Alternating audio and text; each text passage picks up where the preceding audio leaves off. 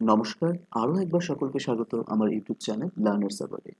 আজকে আরও একটি প্র্যাকটিস সেট নিয়ে চলে এসেছি, অর্থাৎ ইংলিশ গ্রামারের থার্ড প্র্যাকটিস সেট নিয়ে আলোচনা করব। এখানেও তোমরা 10টা কোয়েশ্চেন পাবে, ঠিক আছে? তো দেরি না করে চলো শুরু করছি। প্রথম কোয়েশ্চেনটি আছে দ্যাট ক্যান বি ইটেন, অর্থাৎ যেটা খাওয়া যায়, অর্থাৎ যেটা খাওয়ার যোগ্য অ্যাকচুয়ালি। তো অপশন আছে ইটেবল, এডিবল, ফুড, আনইটেবল। তো আনইটেবলটা প্রথমে হবেই না, আর ফুড এখানে একটা কনফিউজিং অপশন। অ্যাকচুয়ালি এটা কনফিউজড করার জন্য, এবং অনেকেই এটা কনফিউজড হয়ে ফুড অপশনটাকে টিক দেবে, কিন্তু এখানে ফুড অপশনটা হবে না। আর ইটেবল এডিবলের মধ্যে actually that can be eaten, যেটা খাবার যোগ্য, সেটাকে বলা হয় এডিবল, ঠিক আছে? তো এডিবলটা হচ্ছে right option. Next one, handwriting that can be read, অর্থাৎ হাতের লেখা যেটা পড়া যায়, অর্থাৎ পঠনযোগ্য, তাই তো? তো রিডেবল, স্পিকেবল, হেয়ারেবল। দেখো, হেয়ারেবল মানে তো শোনা যায়, তো এখানে দরকার নেই। স্পিকেবল, স্পিকেবল মানে আমরা কি করে স্পিক করতে পারি, অর্থাৎ বলতে পারি, তো বলার ব্যাপার নেই, পড়ার কথা ছিল। তাহলে রিডেবল বা লেজিবল তার মধ্যে আছে, তো এখানে কিন্তু হবে handwriting that can be read, that is লেজিবল। Okay, option D is the right answer. Next question number 3 আছে she is eating biryani turn into present perfect. তো প্রেজেন্ট পারফেক্ট যখন বলেছে, তো প্রেজেন্ট পারফেক্ট টেন্সের রুলসটা আমাদের জানতে হবে। তো প্রেজেন্ট পারফেক্ট টেন্সের রুলস যেটা, সেটা হচ্ছে subject plus have or has, মানে হ্যাভ হতে পারে সাবজেক্ট অনুযায়ী, বা হ্যাজ প্লাস, সেটা কিন্তু সাবজেক্ট অনুযায়ী হবে, plus verb three. Verb three মানে ভার্বের past participle form plus object, ঠিক আছে? এটা হচ্ছে প্রেজেন্ট পারফেক্ট টেন্সের রুলস। এবার দেখো আছে শি ইজ ইটিং বিরিয়ানি, প্রথম অপশন আছে she has been eaten biryani. তো she has been eaten biryani, এটা তো মানে ভুল আছে, আমাদের রুলস কি বলছে, subject plus হ্যাভাস plus verb three plus object, তার মানে এটা হচ্ছে না। আচ্ছা, দেখি পরেরটা, she has been eating biryani, আবার এখানে তো verb one plus ING even বিন আছে, তো এটাও তো হবে না। আচ্ছা, শি হ্যাজ ইটেন বিরিয়ানি, আর একটা আছে শি হ্যাড ইটেন বিরিয়ানি। দেখো ডি নাম্বারটা হবে না, কেন? কারণ হ্যাড আছে, আমরা একটু আগে কি বললাম, হ্যাভ অথবা হ্যাজ, ঠিক আছে? তাহলে she has eaten biryani, option C is the right answer, ঠিক আছে? এখানে কিন্তু subject plus হ্যাভাস plus verb three plus object follow করেছে। যে ভার্ব থ্রি বলছিলাম না, এই যে ইটেন, ইটেনটা কি হয় না, ইট, এট, ইটেন, তাই তো? ইট, এটা হচ্ছে প্রেজেন্ট ফর্ম, তারপরে এটটা হচ্ছে পাস্ট ফর্ম, আর পাস্ট পার্টিসিপলটা কিন্তু অর্থাৎ ভার্বের থার্ড ফর্ম হলো ইটেন। ওকে, তাহলে এখানে option C is the right answer, she has eaten biryani. Number 4 বলেছে Rita will do the activity, অর্থাৎ রিতা এই কাজটি করবে। এখানে টার্ন ইন্টু ফিউচার পারফেক্ট, তো ফিউচার পারফেক্টের রুলসটা আমাদের জানা উচিত, সেটা হচ্ছে subject plus shall or will, অর্থাৎ শ্যাল অথবা will plus have plus verb three plus object, ঠিক আছে? তাহলে subject plus shall or will plus have plus verb three plus object, এটা হলো ফিউচার পারফেক্ট টেন্সের রুলস। তো এখানে আছে অপশন এ তে Rita has done the activity, তো হ্যাজ ডান, এটা তো প্রেজেন্ট পারফেক্ট হয়ে যাচ্ছে, তার মানে হলো না। Rita will have done the activity, আচ্ছা, এটা হলে হতে পারে, পরে আমরা দেখছি। আর সি নাম্বার অপশন আছে Rita will be doing the, will be, বিউএল এর পরে এখানে কিন্তু বি নেই, হ্যাভ আছে, তার মানে সি নাম্বার হচ্ছে না। রিতা উইল হ্যাভ বিন, বিন চলে আসছে, তো বিন তো এখানে নেই, তার মানে ডিটাও হবে না। So B is the right answer here. দেখো রিতা, তারপর সাবজেক্ট উইল, শ্যাল উইল এর মধ্যে উইল বসেছে, হ্যাভ বসেছে, তারপর verb three plus object the activity. তাই এখানে সঠিক উত্তর যেটা হলো Rita will have done the activity, this is the right answer, অর্থাৎ ফিউচার পারফেক্ট টেন্স। এরপরে দেখি যেটা আছে টার্ন ইনটু সিম্পল। দেখো সিম্পল মানে কিন্তু সেই সরল বাক্য, মানে আমরা যেমন ক্লাস 9-10 বাংলায় যেমন সরল বাক্য, জটিল বাক্য, যৌগিক বাক্য শিখেছি, ইংরেজিতেও কিন্তু সেটা থাকে, যে সিম্পল, কমপ্লেক্স এবং কম্পাউন্ড সেন্টেন্স। তো আমি এখানে দিয়েছি যে টার্ন ইনটু সিম্পল সেন্টেন্স, মানে দুটো বাক্য আছে, দুটো বাক্যকে জয়েন করে সিম্পল তৈরি করতে হবে, অর্থাৎ সরল বাক্য বানাতে হবে। তো সিম্পল বাক্য করতে হলে আমাদের বেশ কয়েকটা জিনিস শিখতে হয়, ঠিক আছে? যেমন ধরো, তোমার ইনফিনিটিভ দিয়ে সিম্পল করা যায়, ঠিক আছে? ইনফিনিটিভ, তারপরে থাকে হচ্ছে পার্টিসিপল, তারপরে থাকে জিরান্ড, তারপরে থাকে অমিট্টু, বা অমিট্টু তো হবে না, অমিট্টুটা না, ইউজ টু, ঠিক আছে? ইউজ টুটা যদিও ইনফিনিটিভের মধ্যেই পড়ছে, কিন্তু ইউজ টু আর ইনফিনিটিভ প্রায় সেম। ওকে, তারপরে ধরো অ্যাডজেক্টিভ ইউজ করে বা অ্যাডজেক্টিভ ফ্রেজ ইউজ করে কিন্তু এটা তোমার যে ইয়েগুলো তোমার হচ্ছে সিম্পল সেন্টেন্স, অর্থাৎ অ্যাডজেক্টিভ ফর্ম ইউজ করে কিন্তু সিম্পল সেন্টেন্স করা যেতে পারে। এছাড়াও আরেকটা হয় নাউন ইন অ্যাপোজিশন, ঠিক আছে, অনেক বড়ই নাম। তো নাউন ইন অ্যাপোজিশন, এগুলোর দ্বারা আমরা সিম্পল সেন্টেন্স করতে পারি, ঠিক আছে। তো এখানে দেখি কোয়েশ্চেনটা কি আছে, he wanted to by a pen, মানে সে একটা কলম কিনতে চাইলো। হি ওয়েন্ট টু শপ, সে দোকানে গেল। তাহলে সে একটা কলম কিনতে চাইলো বা চেয়েছিল এবং সে দোকানে গেল। এবার এই বাক্যটাকে সিম্পল করতে হবে। দেখি কি লেখা আছে। প্রথম অপশনে আছে he wanted to by a pen and he went to the shop. দেখো এখানে অ্যান্ড ইউজ হয়েছে, তো অ্যান্ড দিয়ে তো সিম্পল হয় না, এটা কম্পাউন্ড হয়, তার মানে এটা হবে না। বি নাম্বার অপশন বলছে he wanted to by a pen so he went to the shop. দেখো এখানেও সো দিয়ে জয়েন করেছে, তো সোটা দিয়েও কিন্তু হবে না, সো হচ্ছে কম্পাউন্ড সেন্টেন্সে। আর he went to the shop two by a pen, তো এখানে কিন্তু আমরা দেখতে পাচ্ছি টু দিয়ে, আমি একটু আগে বললাম না ইউজ টু যেটা, তাহলে টু এটা কিন্তু। আর ডি নাম্বার অপশনটা কি আছে, he went to the shop because he wanted to by a pen, তাহলে এখানে কিন্তু বিকজ ওয়ার্ডটা ইউজ করেছে। তো যখন বিকজ আছে তাহলে সেটাও সিম্পল হতে পারে না, এটা কিন্তু কমপ্লেক্স, তার মানে অপশন ডি হবে না।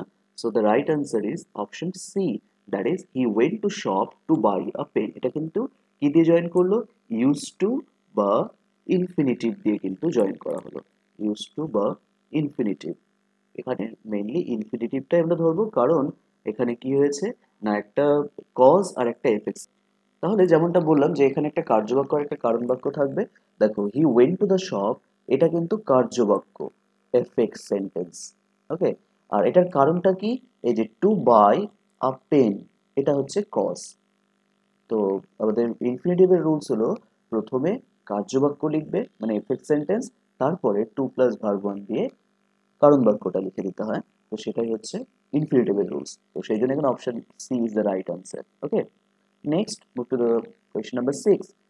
The weather was fine we went to play outside, এটাও কিন্তু সিম্পলি করতে বলা হয়েছে। তো দ্য ওয়েদার অর্থাৎ আবহাওয়া ভালো ছিল, আমরা বাইরে খেলতে গেলাম, ঠিক আছে, বা খেলতে গিয়েছিলাম। তো এখানে যেটা আছে প্রথম কোয়েশ্চেনটা, প্রথম অপশন যেটা আছে, being the weather fine we went to play outside. দেখো আমরা বললাম না পার্টিসিপল দিয়ে জয়েন করা যায়, এখানে কিন্তু পার্টিসিপল করেছে বাট একটু ভুল হয়ে গেছে। হ্যাঁ, কেন একটু পরে আসছি। তারপরে বলেছে the weather was fine so we went to, দেখো সো তো আছে, সো মানে এটা কম্পাউন্ড বলে দিলাম, তার মানে তো এটা হবেই না। তারপরে দেখি the weather was and we went to play outside, তো এখানে তো অপশনে ভুলে দেখতে পাচ্ছি যে ফাইনও নেই, ঠিক আছে, ফাইন ওয়ার্ডটাও নেই, ইভেন অ্যান্ড ইউজ করেছে, তার মানে এটা কম্পাউন্ড সেন্টেন্স হয়ে গেল, তাহলে হলোই না। সো অপশন ডিটা এখানে রাইট আনসার। অপশন এটা তাহলে কেন হলো না, দেখো অপশন ডিতে কি আছে, the weather being fine we went to play outside, এখানে কিন্তু রাইট আনসার অপশন ডি হবে। তাহলে এবার তোমরা বলতেই পারো যে তাহলে অপশন এটা কেন নয়, অপশন এতেও তো পার্টিসিপেল করা হলো। হ্যাঁ, অপশন এতে পার্টিসিপেল করা হয়েছে কিন্তু ভুল করা হয়েছে, কেন বলো তো। দেখো পার্টিসিপেলের ক্ষেত্রেও কিন্তু একটা কার্যবাক্য আর একটা কারণ বাক্য থাকে, মানে একটা কাজ হয়েছে তার কারণ থাকবে। তো এখানে we went to play outside, এটা হয়ে গেল এফেক্ট সেন্টেন্স। এবার আমরা বাইরে খেলতে গেলাম, কেন গেলাম, কারণ ওয়েদারটা ভালো ছিল, তার মানে দ্য ওয়েদার ওয়াজ ফাইন, এটা কিন্তু কজ সেন্টেন্স অর্থাৎ কারণ বাক্য, ঠিক আছে। এবার তোমরা খেয়াল করে দেখো, কারণ বাক্যের সাবজেক্টটা হচ্ছে ওয়েদার, দ্য ওয়েদার, আর কার্যবাক্যের যে সাবজেক্ট সেটা হচ্ছে উই। তাহলে কার্য এবং কারণ বাক্যের দুটো সাবজেক্ট যখন আলাদা আছে, ডিফারেন্ট না, তার মানে এখানে কিন্তু এক নেই, দুটো আলাদা আছে, তখন আমরা কি করব, কারণ বাক্যের সাবজেক্ট লিখে তারপরে বিং প্লাস কারণ বাক্যের অবজেক্ট। তাই দেখো এখানে দ্য ওয়েদার, 2 নম্বর অপশনটা, দ্য ওয়েদার কারণ বাক্যের সাবজেক্ট লিখেছে, তারপরে ওয়াজটাকে বিং করা আছে, তারপরে যে অবজেক্ট ছিল ফাইন, এবং তারপরে কার্যবাক্য যা আছে হুবহু টুকে দিয়েছে। So the weather being fine we went out to play outside, this is the right answer. I hope বুঝতে পেরেছো, না বুঝলে তোমরা কমেন্ট সেকশনে কমেন্ট করো, আমি অবশ্যই সেটা হেল্প করার চেষ্টা করবো। এরপরে দেখি নেক্সট কোয়েশ্চেন কি আছে। কোয়েশ্চেন নাম্বার 7 বলে যে choose the suitable phrasal verb, আবার ফ্রেজাল ভার্ব বা গ্রুপ ভার্ব দিয়েছে। দেখি কি আছে question, this custom should be abolished. আচ্ছা, অ্যাবলিশড কথাটার মানে কিন্তু উচ্ছেদ বা বলতে পারো যে উচ্ছেদ বা নির্মূল, নির্মূল অথবা বলতে পারো যে তুলে নেওয়া, ঠিক আছে, উচ্ছেদ বা নির্মূল অথবা তুলে নেওয়া, এটা হচ্ছে অ্যাবলিশড শব্দটার অর্থ, ঠিক আছে। তাহলে বলছে this custom should be abolished, অর্থাৎ এই যে রীতি চলছে সেই রীতিটা উচ্ছেদ করা উচিত বা তুলে নেওয়া উচিত বা নির্মূল করা উচিত। তো এখানে ফ্রেজাল ভার্ব অপশন দেখো কি আছে, do away with, did away with, does away with, done away with. তো নর্মালি ফ্রেজাল ভার্বটা কিন্তু ডু অ্যাওয়ে উইথ, ঠিক আছে, ফ্রেজাল ভার্বটা ডু অ্যাওয়ে উইথ, ঠিক আছে। তো তার মানে আমরা ডু অ্যাওয়ে উইথ করে দেবো? একদমই না, করবো না। কেন? কারণ এখানে দেখো অ্যাবলিশড ইডি তো আছে, তার মানে পাস্ট দেখছি, আর এখানে বি এর পরে যখন ভার্ব আছে তার মানে এটা কিন্তু ভার্বের থার্ড ফর্ম হয়ে আছে, এটা প্যাসিভে করা আছে, প্যাসিভ ভয়েসে আছে, ভার্বের থার্ড ফর্ম আছে, তাই আমাদেরও কিন্তু ডু এর থার্ড ফর্মটাই বের করতে হবে। তাহলে ডু এর সেকেন্ড ফর্ম হচ্ছে ডিড, এটা জানি, আর থার্ড ফর্মটা কি? ডান। সো দ্য অপশন ডান যেটা থাকবে সেটা করব। So option D is the right answer. তার মানে ডিড, ডাজ এগুলো কোনোটাই হবে না, ঠিক আছে। এই do away with, did away with, does away with কোনোটাই হচ্ছে না। এখানে কিন্তু option done away with, this is the right answer. ওকে,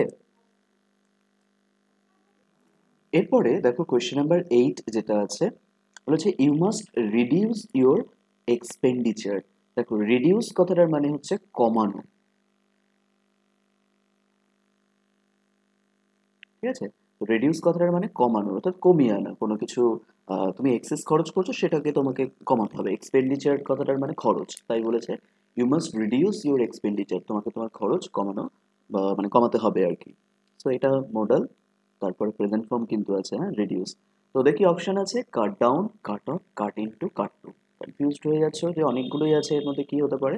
তো এটা কিন্তু হবে না। এখানে হচ্ছে এই কাট অফ, কাট ইনটু বা কাট টু হয় না। কাট টু এ কোনো ফ্রেজাল ভার্ব হয় না, কাট ইনটু হয় যখন হচ্ছে কোনো কিছুকে দুটো টুকরো করে কাটা হয়, সেটা। আচ্ছা, কাট অফ, কাট অফ মানে একদম বাদ দেওয়া বলে ওটাকে, কোনো কিছু থেকে কাট অফ করে দিলে, ধরো রোল কাট অফ করা বলে, ঠিক আছে, সেটা একটা হয় ফ্রেজাল ভার্ব। কিন্তু কাট ডাউন কথাটা দেখো, ডাউন, ডাউন মানে কি নিচে নামিয়ে আসা, আর নামিয়ে আনা আর কি, তাই তো, তাহলে down. So that is Y cut down is the right answer. তো এখানে কিন্তু রিডিউসটা হয়ে যাচ্ছে কাট ডাউন। নাম্বার 9 দেখি কি কোয়েশ্চেনে দিয়েছে, choose the most appropriate nearest meaning, অর্থাৎ সিনোনিম দিয়েছে। ওকে, সো কোয়েশ্চেন নাম্বার 9 যেটা দিয়েছে, Rahul showed a lot of interest in doing the task, অর্থাৎ রাহুল প্রচুর আগ্রহ দেখালো কাজটি করতে, ঠিক আছে। ইন্টারেস্ট কথাটার মানে কিন্তু আমরা জানি আগ্রহ, অর্থাৎ কোনো কিছু মানে কোনো কাজ করার গরজ বলা যেতে পারে, ঠিক আছে। তো দেখি উইশ, ডিজায়ার, এনথু, হোপ। তো এখানে যে যেগুলো আছে তার মধ্যে এখানে যে নিয়ারেস্ট মোস্ট অ্যাপ্রোপ্রিয়েট, দেখো আমাদের কোয়েশ্চেনের মধ্যে বলা আছে কিন্তু মোস্ট অ্যাপ্রোপ্রিয়েট, মানে আমরা জাস্ট একটা কাছাকাছি শব্দ পেয়েছি বলে ওটা দাগিয়ে দেবো এমন নয়, কিন্তু মোস্ট অ্যাপ্রোপ্রিয়েট যখন বলেছে তখন আমাকে এক্স্যাক্ট ওয়ার্ডটাই দিতে হবে। সো ইন্টারেস্ট, এখানে কিন্তু এনথু কথাটার মানেও আগ্রহ। দেখো উইশ মানে আমরা জানি ইচ্ছা, ঠিক আছে, ইচ্ছা। ডিজায়ার কথার মানেও সেম, ইচ্ছা। হোপ মানে হচ্ছে আশা। তাহলে দেখো এখানে হোপ তো এমনিতেই হবে না, ডিজায়ার বা উইশ এটা কাছাকাছি যেতে পারে, কিন্তু ইন্টারেস্ট মানে হচ্ছে, আর বলেছে কোয়েশ্চেনের মধ্যে একটু ভেবে দেখো, আর লট অফ ইন্টারেস্ট, প্রচুর আগ্রহ দেখিয়েছে। তো এটা জাস্ট নর্মাল ইচ্ছে, আমার একটা কিছু কিনতে ইচ্ছে হলো, সেটা ডিজায়ার, উইশ, লঙ্গিং, ঠিক আছে। কিন্তু আগ্রহ যখন মানে লট অফ ইন্টারেস্ট দেখাচ্ছে, অর্থাৎ প্রচুর আগ্রহ রয়েছে, সেটা কিন্তু এনথু অথবা এনথুজিয়াজম, ঠিক আছে। এখানে কিন্তু এনথুর জায়গায় এনথুজিয়াজম থাকলেও হতো।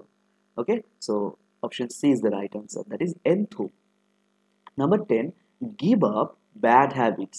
Give up. Give up কথাটার পরে আমরা বোধহয় আগেও বলেছি যে ত্যাগ করা।